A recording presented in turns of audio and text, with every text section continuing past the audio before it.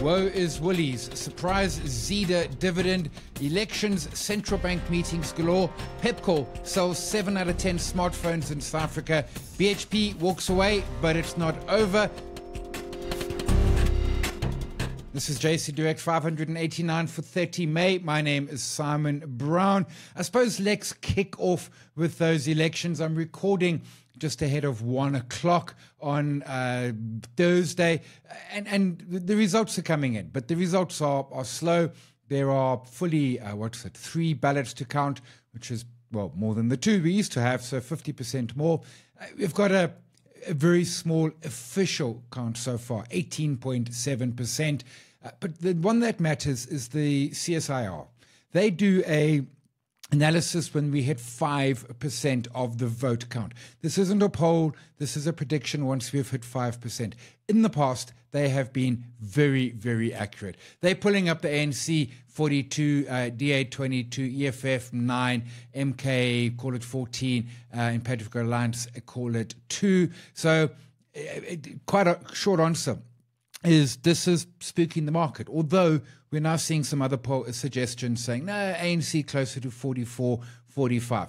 Point being is that ANC coming anywhere near the sort of high 40s is very much off the table. Markets are spooked. Markets are saying, well, hang on a second. Does this mean that the ANC needs to go with either EFF or MK to get a majority? Certainly, Gauteng is lost to the ANC majority. KZN is lost to the ANC majority. DA retains the Western Cape. We've seen the Rand 1834 when it was trading on Tuesday morning, 1844 this morning when I first got up early to do my MoneyWeb show. And if we look at where the Rand is now, it's improved a fair bit. It's at 1861, but it had been out at 1876. Our market generally is taking a fair bit of pounding today. That, I suspect, partly in the back of we were closed yesterday and markets were red Tuesday and Wednesday. We had some catching up to do, but some worries as well. Naturally, we keep an eye on that. We will see how it goes. Got 2 events coming up. One on 20 June, trading as a side hustle. It's a power hour with Standard Bank in person or webcast. And then 25 June, 11 o'clock on the Tuesday morning, we're looking at income from investing, whether that be REITs, real estate investment trusts, or bonds, local or offshore. We'll be chatting about those. JustOneLap.com/events for more information and booking. And of course, we also got the commodity webcast I did with One Invest, Johan Erasmus, earlier in the week. Really great insights into gold, into PGMs, into copper. The man just knows a ton about a ton. You find that on the homepage, JustOneLap.com. So let's have a quick talk around the Pepkor Results. Some decent numbers all in. I mean, absolutely not a shabby set of numbers. There's some moving parts which kind of skew it a little bit, but not too badly. They saw almost, 9.5% growth in revenue, 24.5% growth in fintech to 5.8 billion. That's putting fintech at about 12% of the business. The stat that stood out for me, 7 out of 10 smartphones in South Africa are sold by the Pep Group. Now, if you're buying a fancy Apple or Samsung, you're not those 7, you're the 3, but it seems that pretty much everyone else is doing it.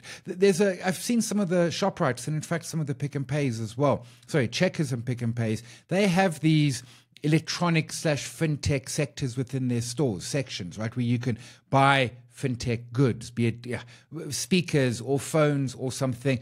There's never anybody there. There's not even someone there to assist you. But you go to a Pep, you go to an Ackermans, there are queues at these stands. Absolutely, they own that market. Brazil doing well, accelerating there. In many ways, this is kind of our clothing ShopRite, if that makes sense. I'm not going to say that they're necessarily eating the lunch of everybody else like ShopRite is, but certainly in terms of the skills, the fact that they can target low LSMs, and the fact that they are picking up market share. It's an interesting chart. 20 Rand is some resistance. We'll see what it does there. It's down quite markedly as I recall this Thursday afternoon. Market not massively thrilled by it, but if you want to know about not massively thrilled, have a gander at the Woolies numbers. Their earnings are going to be 20% down for the year. And that's the 53 weeks ending June. They get an extra week and they still can't quite do it. Stock off 6.5%. The key thing is clothing. They say they expect it to remain challenging considering blah, blah, blah. We get all of that. But what they were really hoping for was a pickup. And it's just not coming. They say trading conditions in the second half to date have ever proven tougher than expected for the apparel business, further deterioration in footfall and discretionary spend in both geographies. Food is doing okay. Lacquer. But let's be clear, they brought in this fancy offshore and I have no doubt expensive CEO from Levi Strauss, and clothing was his remit. And at the half year sort of numbers, I remember saying, clothing's looking better, but can they keep the momentum? The answer is no, and the stock has been massively sold off. I got out of my Woolies a couple of weeks ago, 2 or 3 weeks ago. I held them for an age. I'm like, you know what? If I want clothing, I can go find Pep or Mr. Price. If I want groceries, I take myself ShopRite, and Woolies just wasn't convincing. And that is an ugly looking chart. That was not a good update. There was very little positive to say about that Woolies update, except that they're managing with the food. And well, okay, but that's like really it. They're managing with the food. Everything else is looking somewhat dodgy. The other set of results, which I've been waiting for quite eagerly and finally did arrive, is Zeda, the car business, not the agri business. Been in the market about a year and a half now.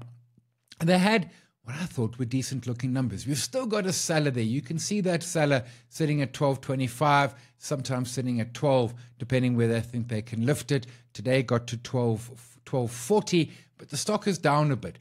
The numbers in themselves, I mean, revenue growth, 19%. That's a chunky bit of growth there. We got HEPs up 12.5%, return on equity at 28.5%. What strikes me, shareholder rewards dividend, weird name to call it, a dividend, 50 cents.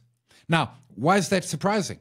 Because they'd said at the end of last year that they would pay a dividend at the end of this year, which is their September results. So the dividend certainly was a major surprise. I hold CMH. We talked about these a lot in last week's podcast. If you want to go dig around, you'll go find last week's. I hold CMH.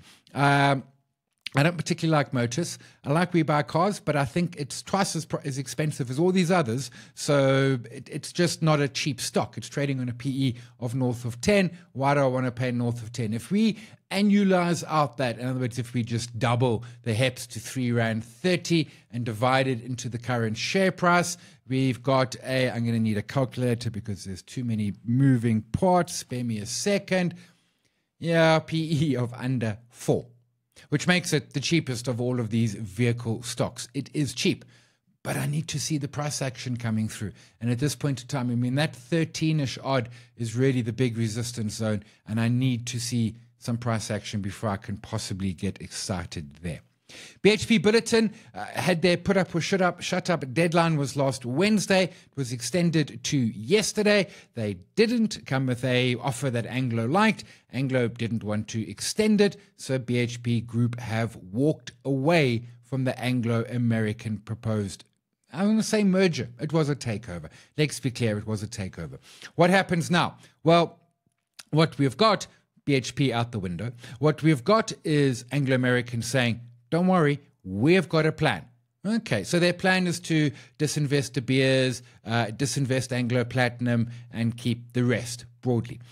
Fair enough to that. But do we get another offer? Has Rio Tinto looked at this and been speaking with some sort of M&A bigwigs? Maybe Glencore? Is there perhaps another offer waiting in the wings? It's going to have to be chunkier. Certainly, Anglo-American kept on saying, you just don't value us enough. We're just not interested. Thanks, but no thanks. The stock I sold some time ago. I'd held it forever. Part of my holding it was that I quite liked the dividend yield. It had a really chunky dividend yield of over 10%, but that dividend yield has just disappeared, and we are talking Metrofile. So I got out around the 3-ish odd 20, I don't know, somewhere around here, I suppose, 22 or maybe late 21. But the dividend was starting to fade. We can see pressure on the share price. And essentially, Sabcap Investments sold their stake. They just said, thanks, but we're taking our money and running. Why? Don't know. But obviously it's not rushing it for them either. The dividend yield has fallen to around 6. It used to be closer to around 10-ish or so. So the dividend yield's fallen off. They're struggling. They're struggling with the digital side of businesses. But there's another point to hear it as well. They are a SA Inc. business. Not only do they operate in South Africa, and they've got some other businesses offshore, I know, but they are still mostly South Africa. But forget the big companies, the Standard Banks and the like, who they do great guns for. It's the smaller, mid-size, small-size, SME, mom and pops who would normally use Metrofile, who are under the cosh, who are closing businesses, who are doing less business, and therefore less work needed for Metrofile. And your problem there is you lose a client, you just lose a revenue stream, and it's gone. And it's that sort of annuity income that was coming through. So as I said, I'd long since got out, but things suddenly got, fairly real here as Subcap. It's Chris Seabook suddenly decided they want out. We don't know who the buyer of the shares were. We'll find that in time. Next couple of weeks, in the next hour, we have got the SARB MPC rate announcement. They're not going to change rates. Not going to happen. But then next week we have ECB. The week after we have the FOMC. And the week after that we have the Bank of England and the Swiss National Bank. Any of them likely to cut? European Central Bank. They're the one who've kind of got their inflation to where or more or less they want it. So I think they'll do 0.25% next week. That will excite markets. I don't think we'll see anything from the English, the Swiss, or the Americans, or the South Africans for that matter. We're simply not going to get any cuts at this point in the cycle. But now we're starting to get into the July, August, September. Things start to get perhaps a little bit more interesting. I still think that locally we can see a September and November rate cuts, 0.25% each, take it down to 11.25 for prime. We are a bit of a ways to go. Make no mistake about that. But my sense is that we would have found the inflation will be good enough towards the target. The risk remains to the upside. The rand at the moment, I mean, if the rand suddenly blows to 1950 or something like that, then inflation is not gone. But if it can hold that 1850, maybe even get back into the low 18s, then suddenly maybe, and I stress the maybe, we're back in biz, and then we can start to see some rate cuts. FOMC, as I said, I don't think they'll cut September. I think they'll do a July and then maybe a November as well. Again, we're talking 0.25% rate cuts up front. We're not going to go anything too exciting at this point. And I'm going to park it there. It is a shorter show. Voting day was a lot more challenging perhaps than anticipated, but we'll be back to normal. My recording late Wednesday afternoons from next week onwards. As I say, sort of normal business will resume, and for the moment we're just going to do the shorter one. We'll wait. The key thing, election results, and we're a long way to go. So the official announcement from the IEC is due 6 p.m. on Sunday evening, but we should by Friday lunchtime at the latest have a fairly good idea where we are. JC is a registered trademark of the JC Limited. JC Direct is an independent broadcast and is not endorsed or affiliated with, nor has it been authorized or otherwise approved by JC Limited. The views expressed in this program are solely those of the presenter and do not necessarily reflect the views of JC Limited.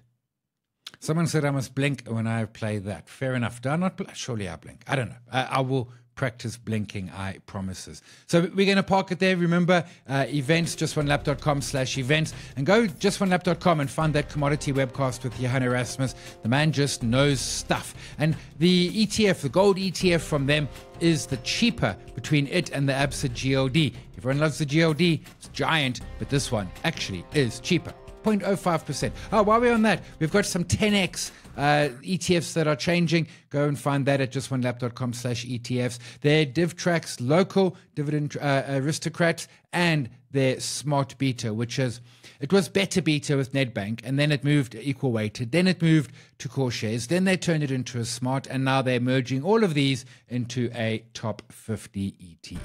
My name is Simon. We'll chat again next week. Until then, look after yourself if you can. As always, look after somebody else as well.